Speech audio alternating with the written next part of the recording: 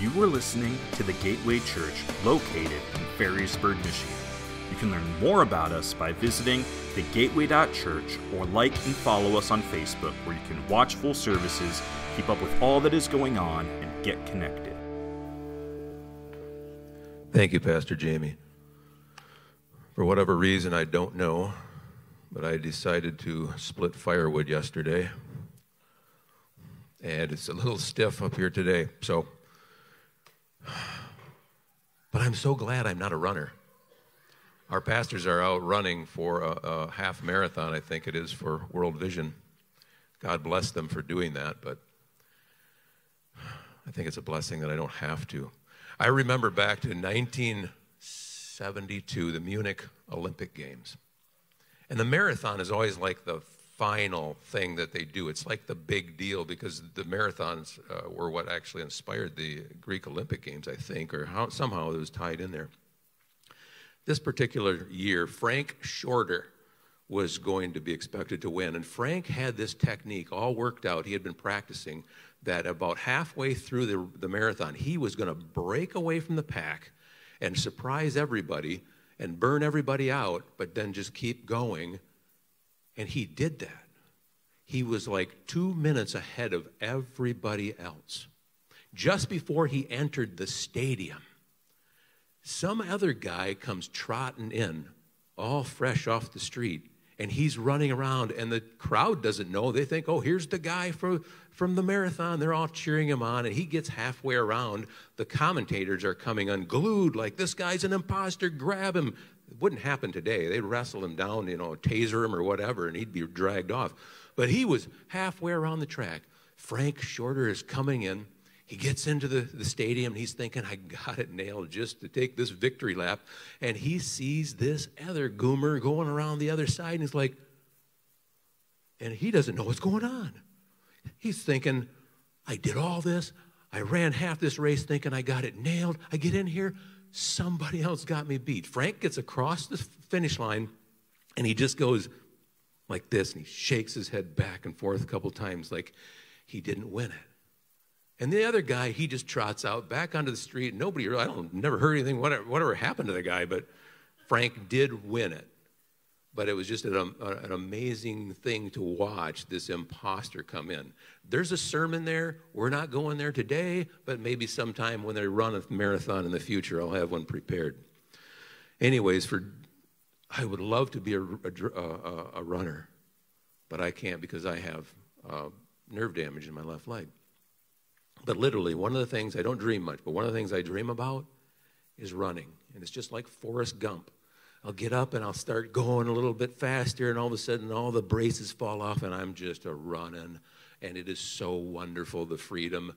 And then, of course, I wake up. So we are really blessed to live in this area of West Michigan. I'm from Grand Haven. You are perhaps from other places around here. But Grand Haven is one letter away from heaven. I like to really think that.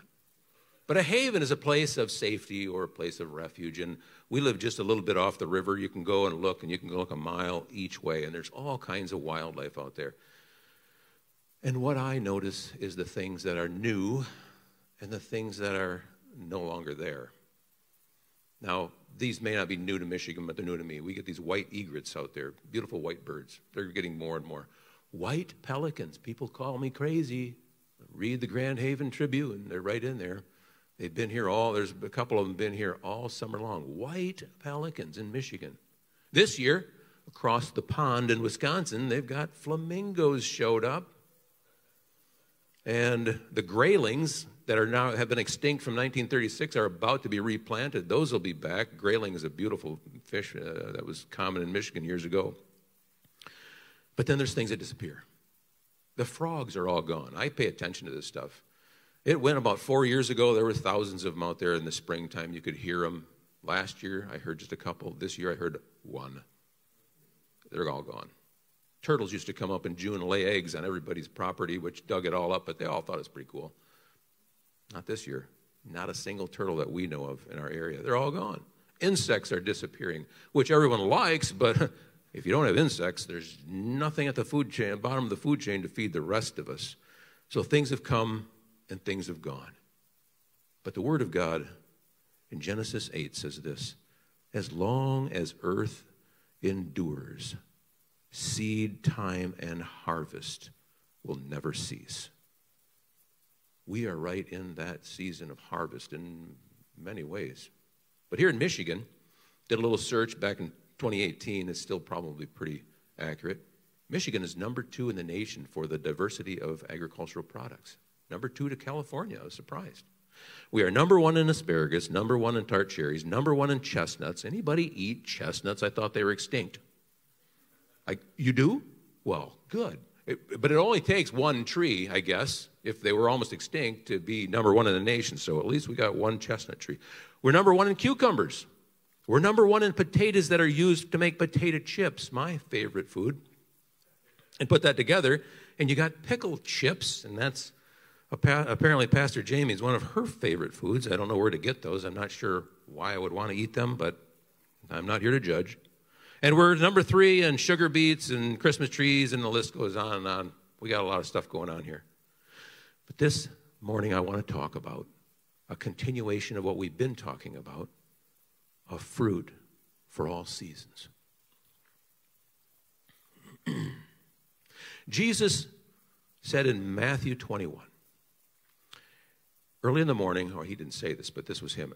As Jesus was on his way back to the city, he was hungry. Seeing a fig tree by the road, he went up to it, but found nothing on it except leaves.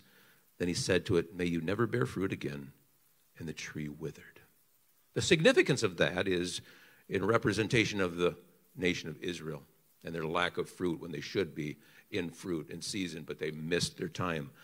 What I'm looking at here is just the practical application. Because in the biblical times, and still today I'm sure fig trees are common, but it was known that if a fig tree leafed out, the fruit was soon there to follow.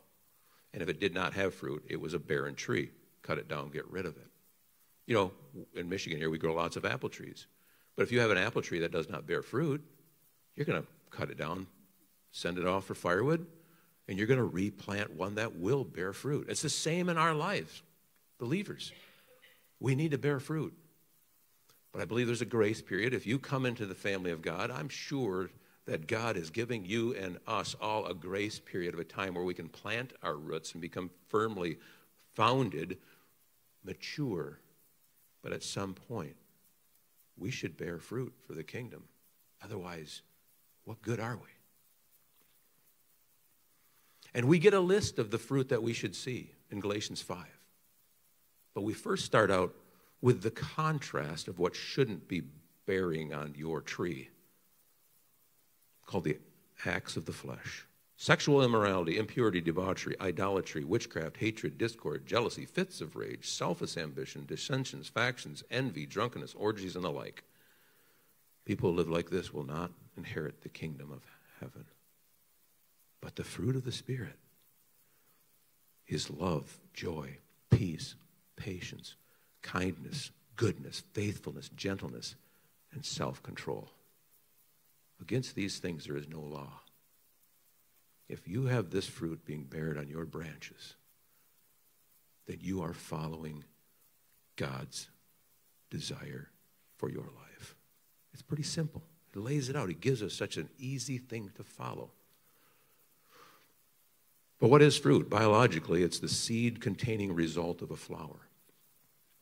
Humanly, it's the successful outcome of one's labor. Biblically, it's the evidence of a transformed life. In other words, it's what you produce.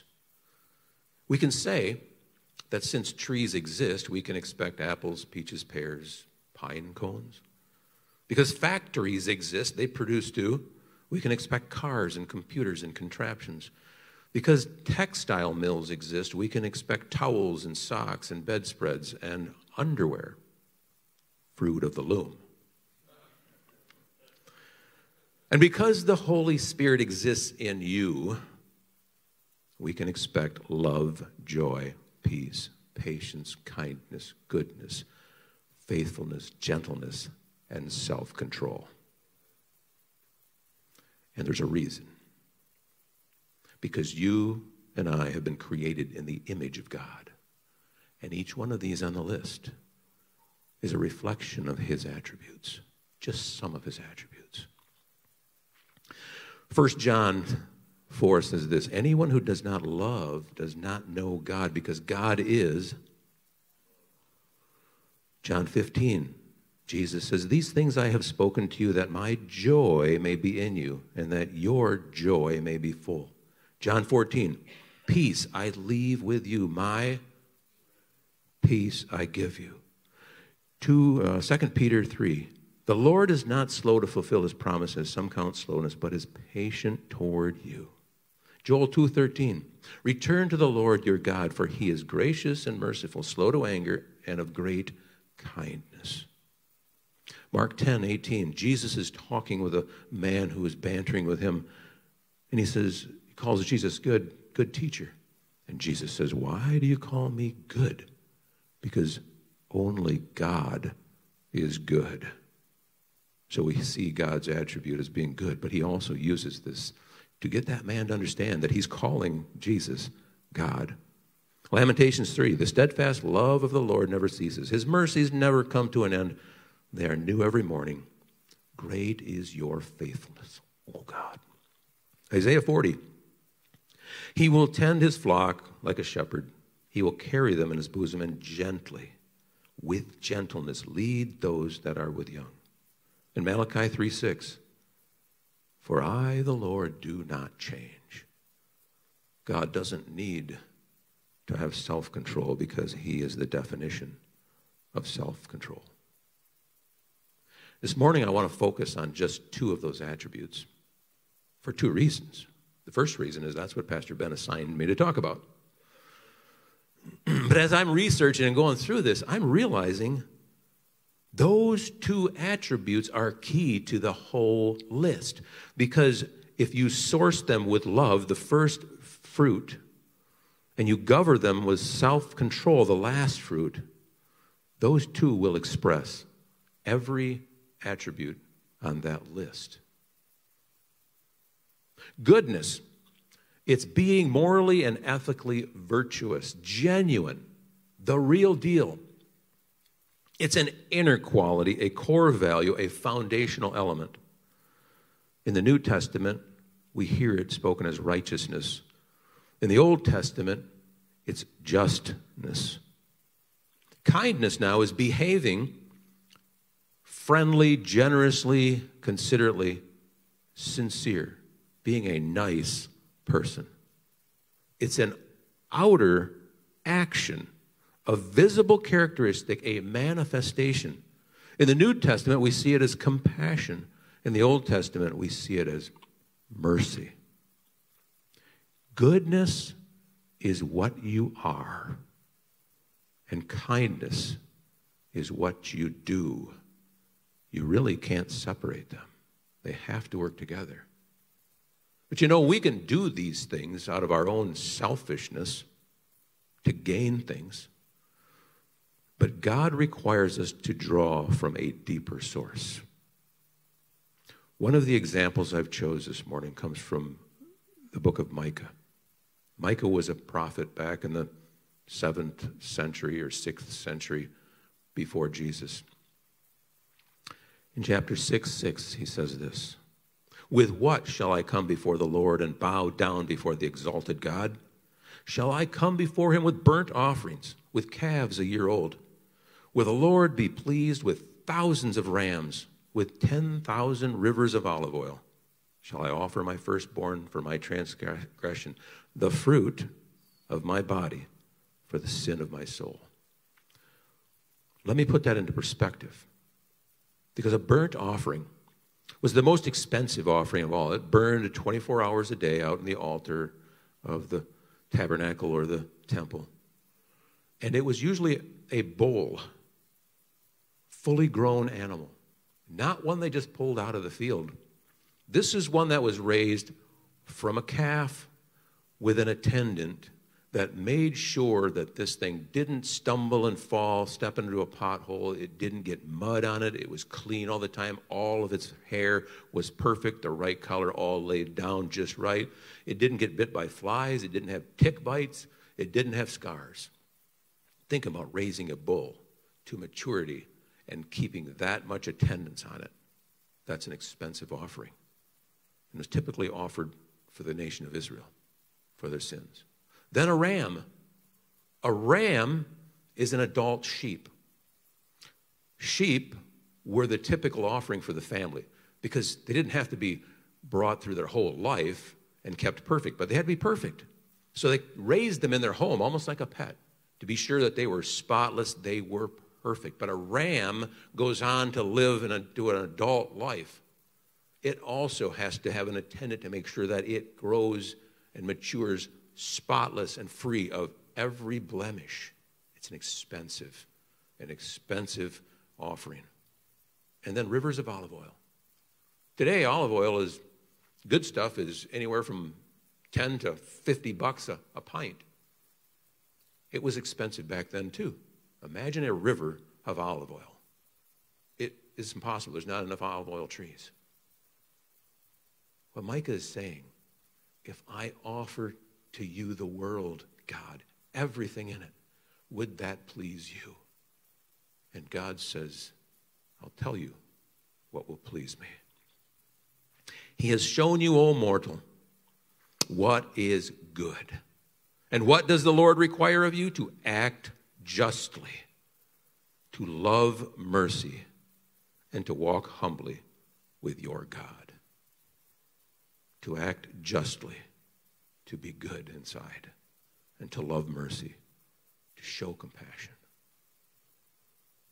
7 centuries later, Jesus, in Matthew 22, he's confronted by the Pharisees and the Sadducees, and they tried to get him to trip up so they can call him a heretic and have him justifiably put to death. But he answers every question so perfectly they finally give up.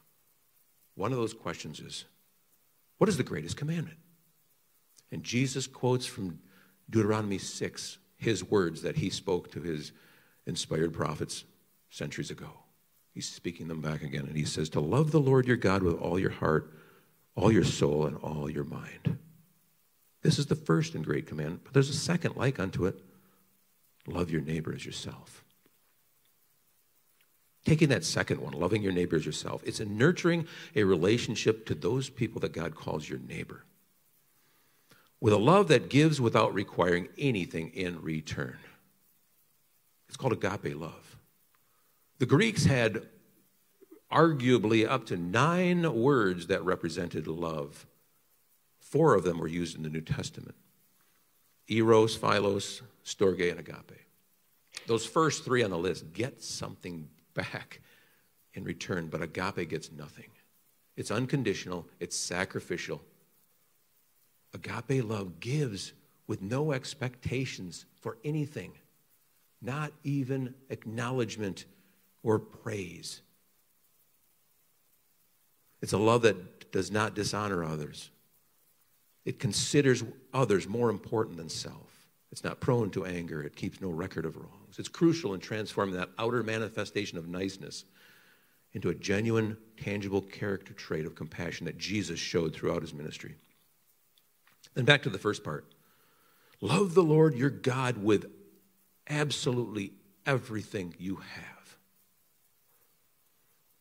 It's having a relationship again with agape love to our God.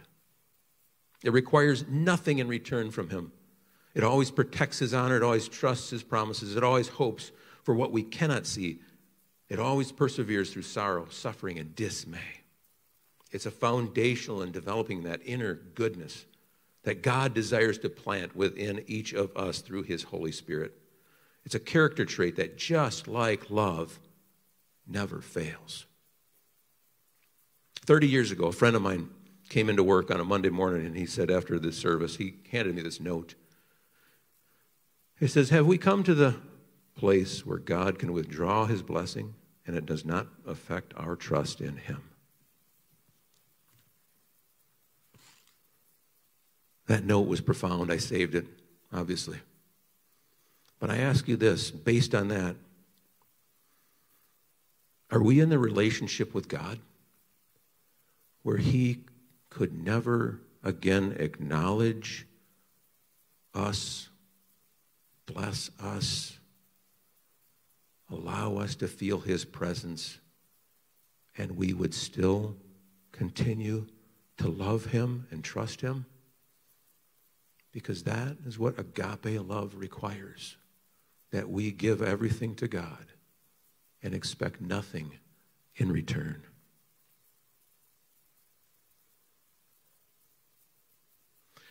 We're all familiar with 1 Corinthians 13, the love chapter. And in that chapter, about in the middle, is a list of things of what love really is. We should all internalize that and understand that fully. Because love is not like, and love is not receiving things because we gave things. Love that God is expecting here is sacrificial. But I want to swap out the word love for kindness and goodness and see how that flows, because I think they're interchangeable. Kindness is patient. Goodness is kind.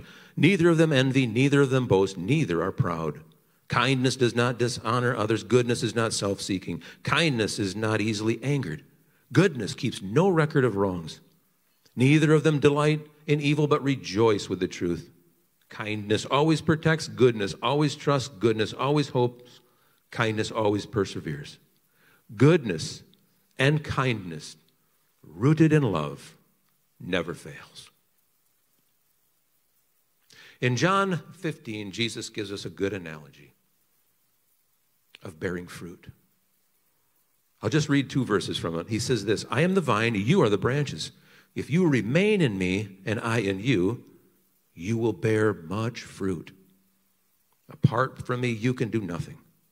If you do not remain in me, you are like a branch that is thrown away and withers, and such branches are picked up and thrown into the fire and burned. Jesus said that, not me. John, or James, his half-brother later, decades later, says this, what good is it, my brothers and sisters, if someone claims to have faith but has no deeds? What if we swapped out the word deeds for fruit?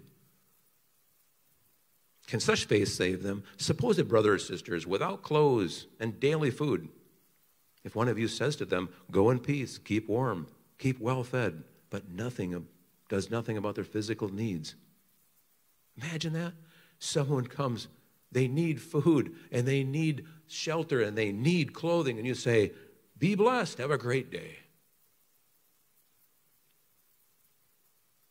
What good is it?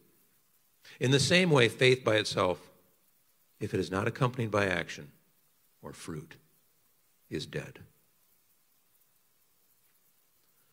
So how then can we apply goodness and kindness and all the fruit of the Spirit in a tangible way, or a tangerinable way, being fruit of the Spirit? Let's go through this list. Starting with love. Agape love gives freely and sacrificially. So therefore, start giving with no expectations. Baby steps. But give things to people in need, and don't even expect gratitude or acknowledgement even that you've given something to them. And above all, don't expect praise. Give help or support to someone in secret without taking credit. Jesus said, don't let your left hand know what your right hand is doing. Put that into practice. Baby steps, and they'll get bigger and bigger and bigger. And it'll become a pattern in your life. Joy, supernatural gladness, most evident during hard times. So focus on eternity rather than your temporal, worldly circumstances. Avoid analyzing positive versus negative circumstances or experiences, because they all work together for good. James says, consider it pure joy whenever you face trials of many kinds, because you know that the testing of your faith produces perseverance. And then peace, a divine tranquility while in a place of turmoil or chaos. Shift your focus away from yourself and to what God's purpose is in that circumstance. And you'll find peace automatically comes into the void or the space removed. Philippians 4 says, be not anxious about anything, and the peace of God will guard your hearts and minds in Christ Jesus. Patience is long-suffering, forbearance, perseverance, steadfastness. Boy, those are some cool words. And don't pray for patience. Everyone has always told me, don't pray for patience because you'll get all kinds of testing to build that up. But, as Stephen Covey said, seek first to understand the situation or the person, and then seek to be understood. It puts things in a proper order. Extend the same grace to others that you received from God. And learn to endure hardship, seeing God's hand at work instead of your circumstances. Isaiah 40 says, but they who wait on the Lord shall renew their strength. Then we go to kindness and goodness, these that really work hand in hand. Kindness is an authentic, genuine, sincere desire to do good to people.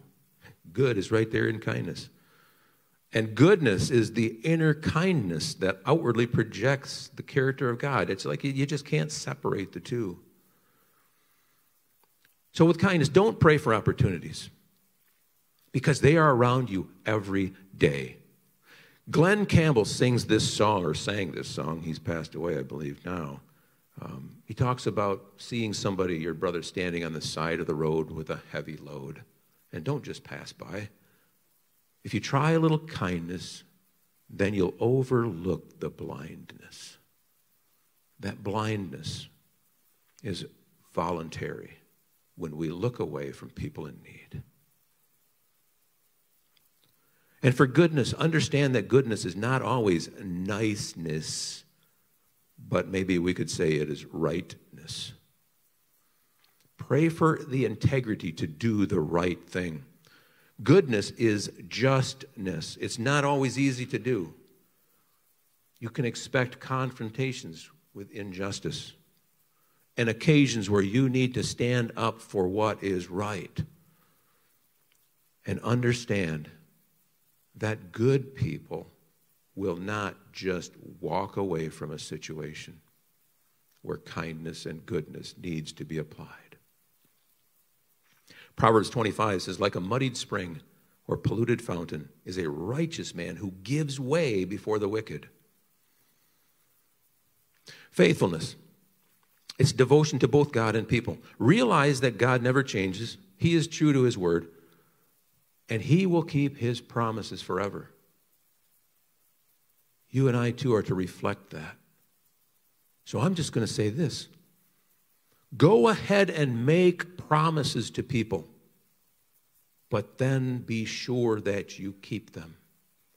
And by doing so, you will set yourself up as an example for them to see you are faithful.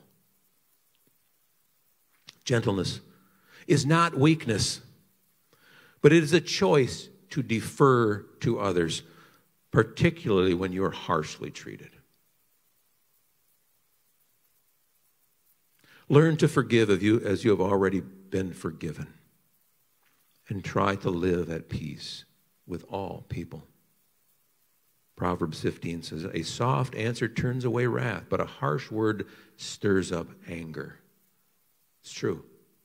It really works out. And then there's self-control. So glad Pastor Ben did not assign me that one. It's not willpower to not eat too much or to exercise more, but it is focused power.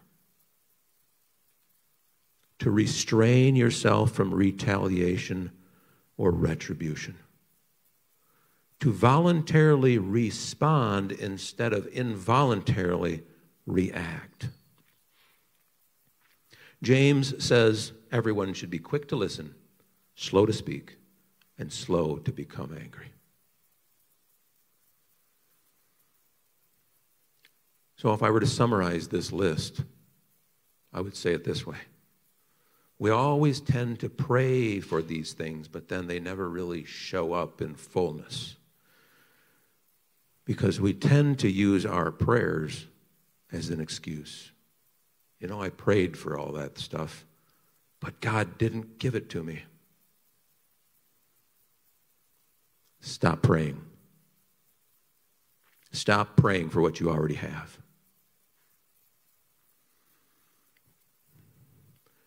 Sometimes we pray way too much and we do too little. From a practical standpoint, from my own experience, it's like an employee who sits all day in his boss's office and says how much I like you as a manager. You're doing a great job. I love my work. I can do all these things for you. But then you never really get onto the floor and put the gloves on and put it to action. The opportunities are there. If you are a believer, you already have the divine genetics inside you for all of these things. So stop being hearers of the word and start being doers of the word. You can do it. Maybe baby steps again. But you can do it and continuously bear fruit. That fruit for all seasons. In 1814, there was a story written about a man. I didn't read the story, but I got the Cliff Notes. It's a man in a museum. Very particular, loves intricate little details. And the man is going through this museum. It's one of those old ones that you see in the paintings, big gallery. And he's walking around the edge, looking at all the little containers and all the little glass cases, checking out every little piece in there. He walks around the entire perimeter, gets to the other side. All the little cases, thousands of them. He spends the day in there, and then he walks out so happy that he saw all the things in the museum, except the main event in that lobby was a giant elephant. He never saw it. There's an elephant in this room, and maybe you're not seeing it either. The elephant came in last Saturday when a terrorist group of people attacked God's chosen people, Israel, for no apparent reason. And the elephant is, how do we show goodness and kindness to our enemies? For me to parse out this week's events and how we walk through that is a bit much to take care of in the time that we have. But it still applies to each of us because we have perhaps not enemies who are threatening to kill us, but we have people who oppose us. We have adversaries. We run into them all the time. We probably just walk away or avoid them. But Jesus says this. One of the most difficult things I think Jesus said. Luke 6:27. But I say to you that hear, love your enemies. Do good to those who hate you. Bless those who curse you. Pray for those who abuse you. That really led to a greater level of challenge in my message this morning than I was really hoping to have to deal with. But in a way, I'm glad. Because it is always on our mind. If we're to be good and kind, how do we be good and kind to those who don't love us, even hate us? It's perhaps the most controversial topic for my human nature to deal with as well. Prayerfully, I asked God to help me through this. And He, I believe, gave me this response to those 4 words: love, do good, bless, and pray.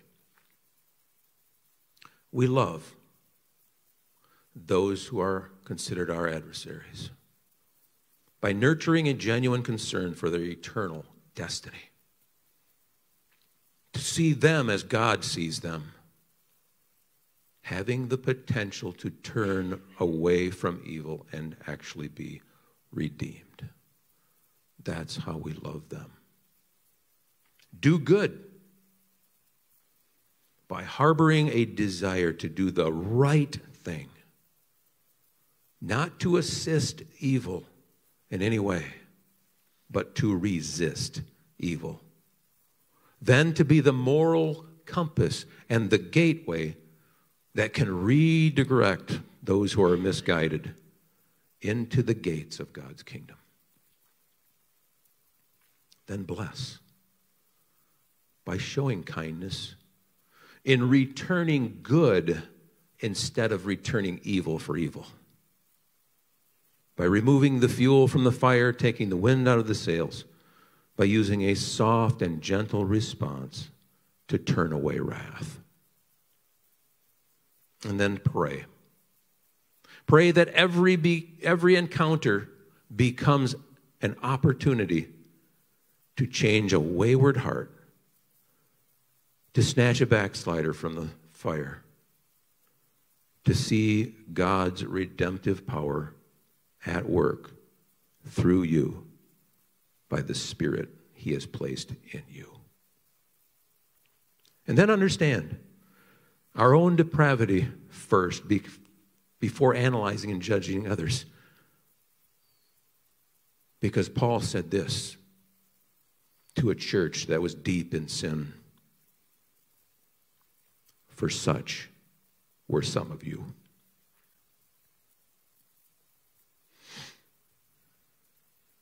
In 1994, I know the date because I wrote it down on there. I wrote a poem, and I was not a poet. I started to write a little story, and I found that as I got halfway through the sentence, it seemed that it changed, like God was leading me to write this. When I got finished with that poem, I set it down on the desk, and I left. And the next day, I returned back just to see if that was real. And the paper was still there, and it was. And I'm probably making this out to be more profound than it is, but to me, it was a miracle how this got written.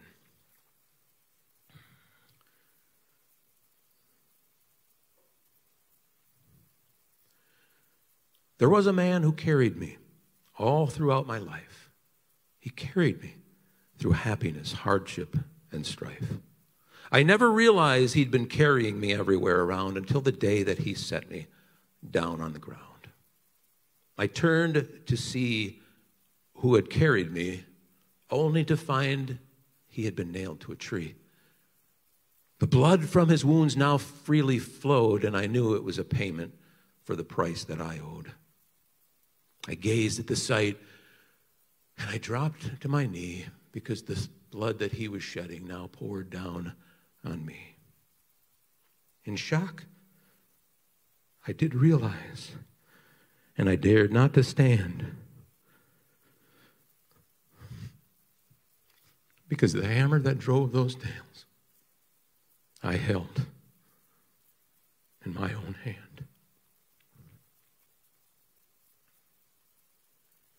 I can't speak for you, and I can't speak for the world, but I can only say, my sins nailed Jesus to that cross.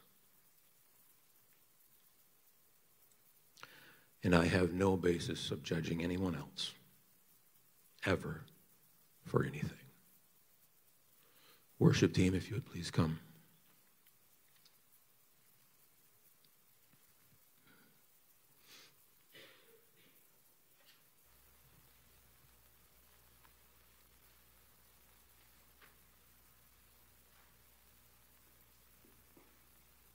In response to what has happened this week and the things that are currently going on and will continue, I'm sure, I want to read this psalm. It's Psalm 21, 121. He says, I will lift up my eyes to the mountains. From where shall my help come from? My help comes from the Lord, who made heaven and earth. He will not allow your foot to slip. He who keeps you will not slumber. Behold, he who keeps Israel will neither slumber nor sleep. The Lord is your keeper. The Lord is your shade on your right hand. The sun will not smite you by day, nor the moon by night. The Lord will protect you from all evil. He will keep your soul. The Lord will guide your going out and your coming in from this time forth and forevermore.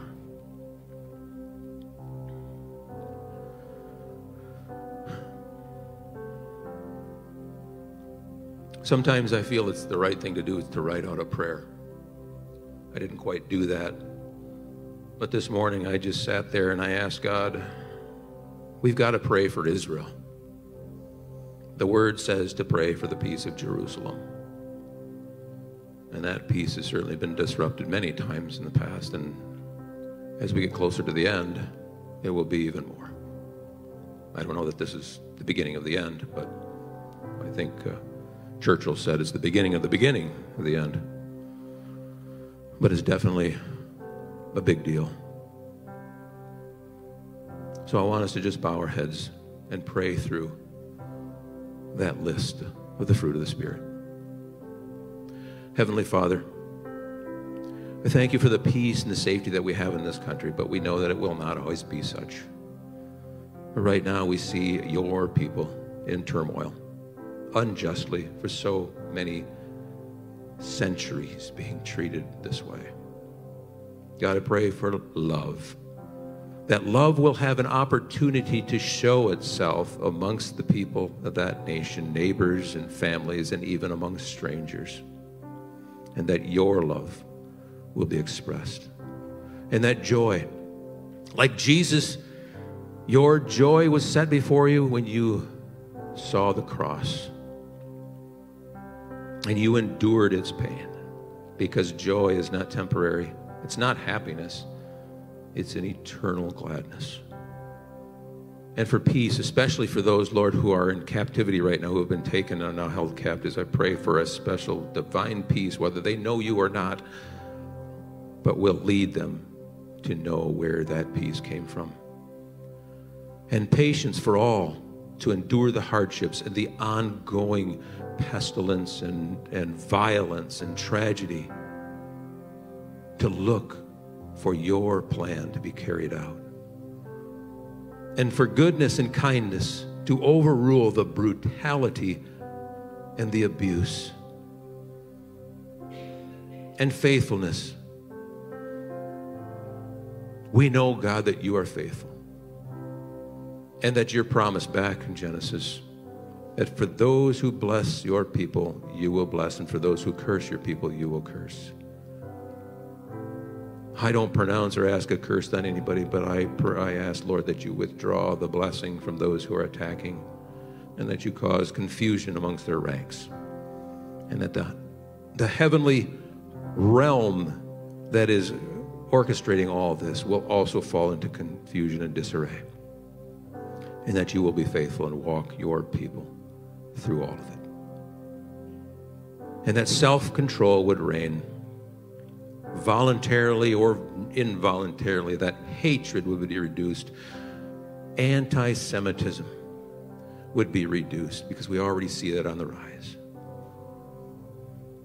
that evil in every form will ultimately be defeated, and that your plan will be completed, and that you will bring all of your people into your household, into your eternal home. God, may it be so. In the name of your Son, Jesus. Amen.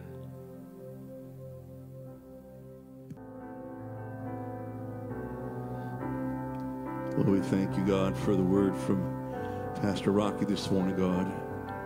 May we take those things, Lord God, love, joy, peace, long-suffering, kindness, goodness, patience, gentleness, and self-control. into our lives this morning, God, this week, God. Let us look for you, God, to show us ways to encourage those in Israel, Lord God, but also those in our backyard, Lord. Whoever we come in contact with, God, show us what is the right thing to do for your glory and for your honor, Lord Jesus. Oh, we love you, Lord. Use us. Use us, God, that your kingdom would be furthered on earth as it is in heaven. Amen. Amen. God bless you. Encourage each other as you leave this morning. Love on one another. Thank you for listening to this week's message from the Gateway Church. If you'd like to find out more about our church, such as service times, giving, and ways to get connected, visit us at thegateway.church.